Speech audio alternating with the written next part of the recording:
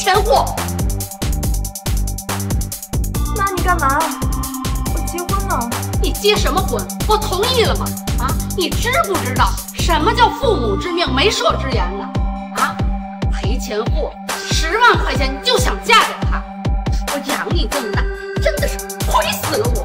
妈，您这是干嘛呀？有什么事等我们结完婚再说行吗？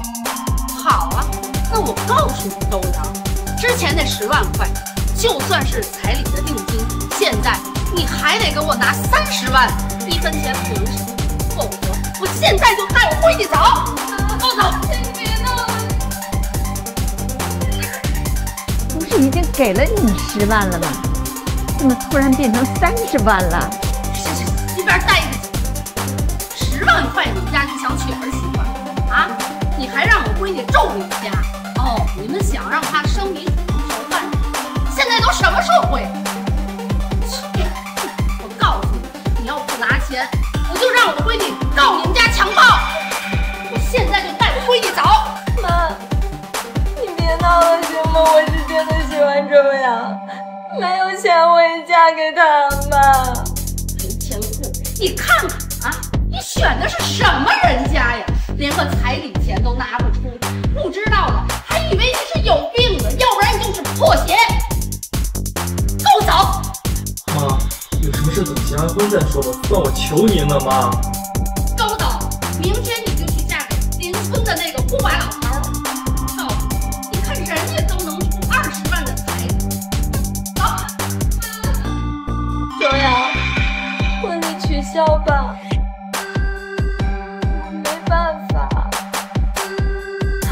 妈，我得听他的。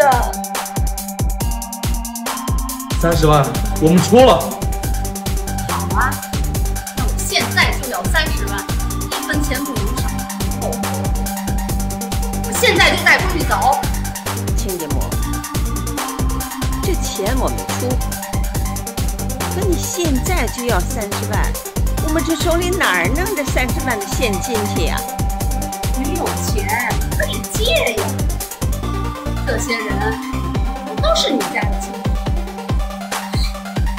周阳，我们那边的规矩，闺女是泼出去的水，嫁人了就是男方的人了。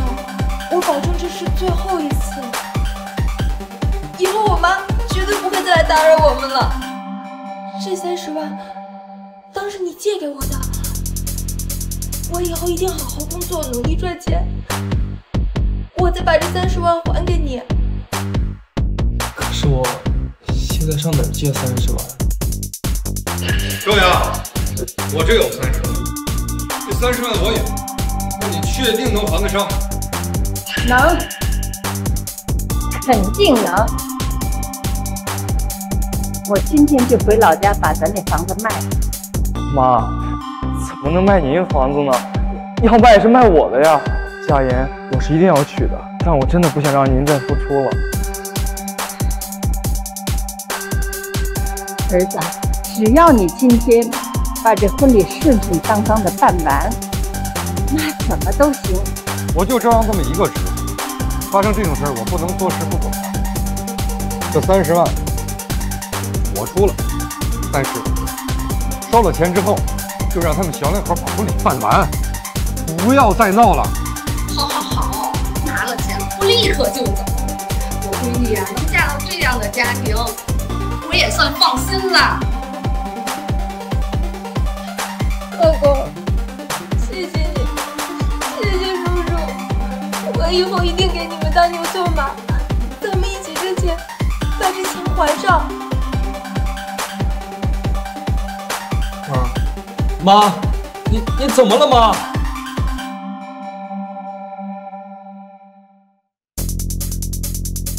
医生，我妈怎么样了？你妈现在的情况很不好，她的心脏病现在急需动手术，不能再拖了。动手术？行，我们同意。那你们把手术费先交一下。那大概需要多少钱？大概需要8万左右，你们准备一下吧。我现在1分钱都没有，去哪儿能跑啊？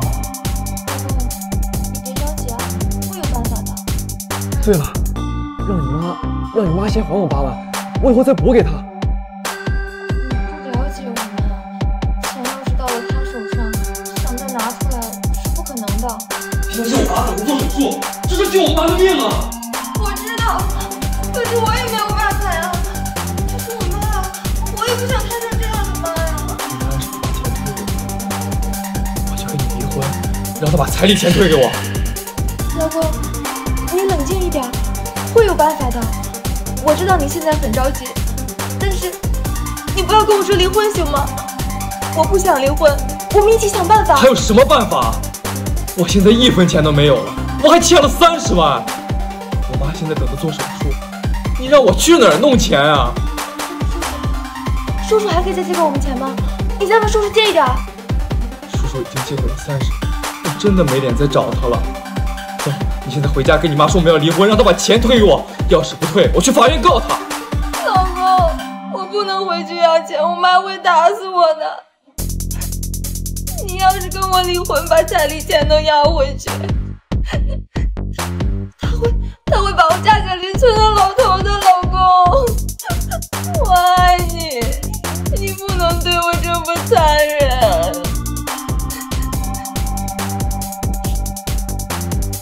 刚才是我太着急了，我们再想想别的办法，肯定还有办法的。老公，我知道你是爱我的。谁让你们在这儿吵的？这是医院。你们是王淑芬家属吗？对。他醒了，你们可以去看他了。好。叔叔，我真的是没办法，我现在手里1分钱都没有了。我也不想卖老房子呀，可我真的没办法了。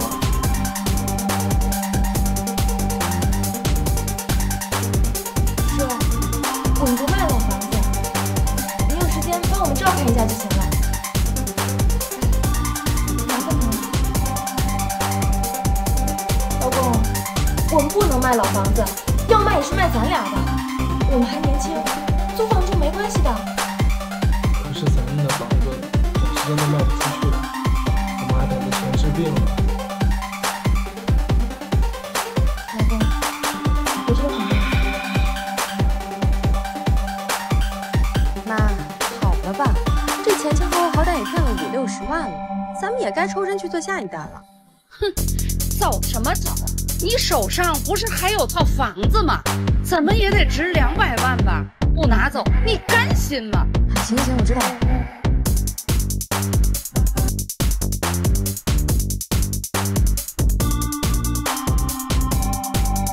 怎么才来啊？我都快饿死了。路上是耽搁了。你怎么了？我总觉得你心情很沉重啊。没事啊，没什么。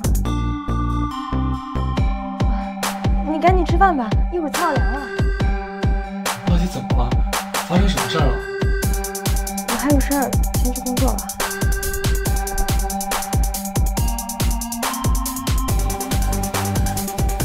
老公，如果我不完整，你会照顾我一辈子吗？我当然会照顾你一辈子。但是你说的不完整是什么意思？有你这句话就够了。你放心，妈的手术费我一定会出齐的。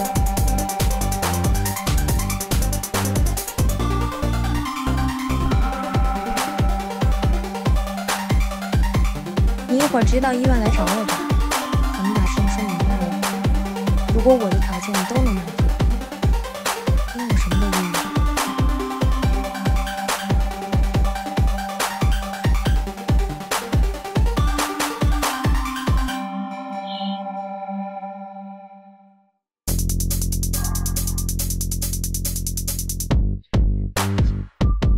佳妍，老公，你干嘛？他是谁？你今天在病房说的什么意思啊？你不会把自己卖了吧？说什么？我卖什么？他是我舅舅。舅舅，新舅舅。不是，舅舅来了，你怎么不告诉我一声？他还能卖肾吗？舅舅，你不是答应我不说的吗？卖肾？什么卖肾？你老婆让我给她找买家，她想卖肾，凑钱给你妈做手术，我正劝她呢。我看呢，还是你自己跟她说吧。么想着去卖肾啊？还有别的办法呀？可是我实在想不出来还有什么办法了。我不想跟你离婚，如果让我跟你离婚的话，我宁可去卖肾。不会的，我们不会离婚的。你也不用想着卖肾，我是男人，钱的事儿我来想办法。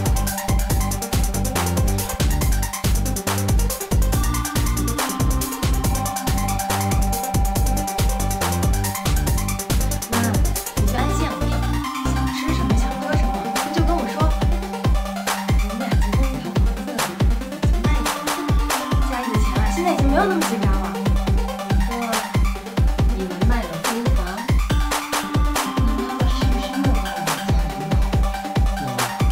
佳妍已经跟娘家决裂了，他妈不会再来了，而且他可是为了你。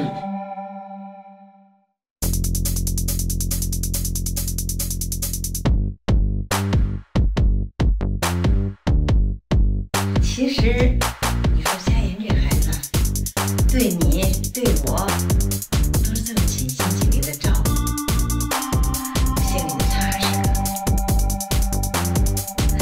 要说咱们花30万娶了这么个好媳妇儿，那也值了哈。妈，佳妍的为人你也看在眼里，这样的好女人，我花再多钱也得娶啊。大不了工作努力点，累点就累点吧，我心甘情愿。妈，吃冰水。哎，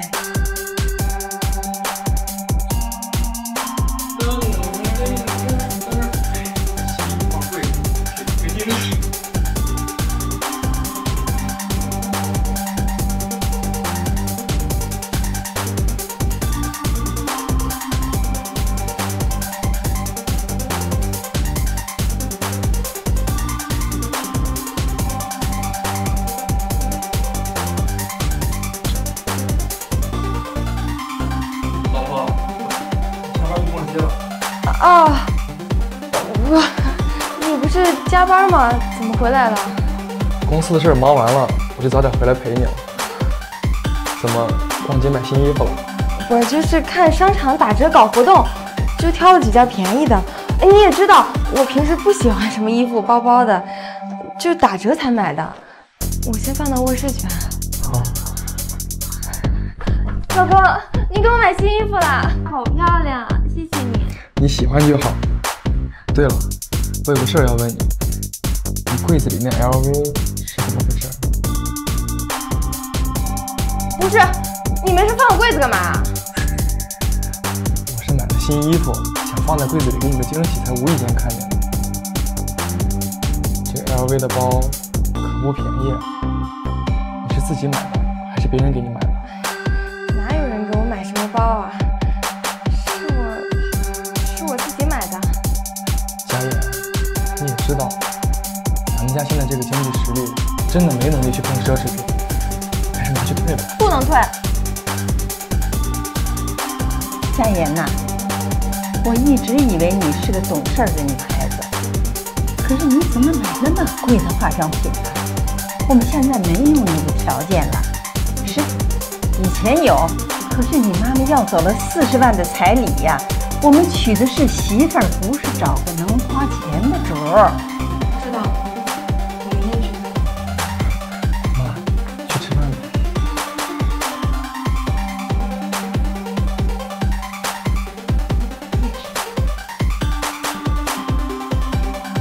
佳妍呐，今天早晨你用的那个化妆品那袋子，我看挺好看的，让我给捡回来了，就放我屋里头。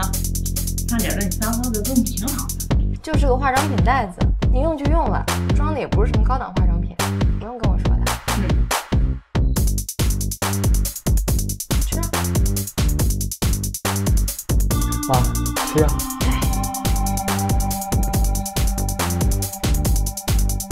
妈，您最近有没有觉得佳妍有点不对劲儿？没有啊，除了她前2天买了个挺贵的包。没有什么不对劲儿啊！怎么了？小两口吵架了？要真是吵架了，俩人坐下来好好的聊聊，别把话都憋在心里头，互相猜疑点最伤感情了。好，妈，我一会儿问问他。佳妍，佳妍，佳妍，佳妍，佳妍，为啥呀？啊？佳妍，你怎么了？别吓我！赶紧送他去医院呐！哎呀，你知不知道你老婆怀孕了？还让她工作这么拼命，这样多危险啊！还有啊，还营养不良，赶紧给好好补补。真不知道你是怎么当丈夫。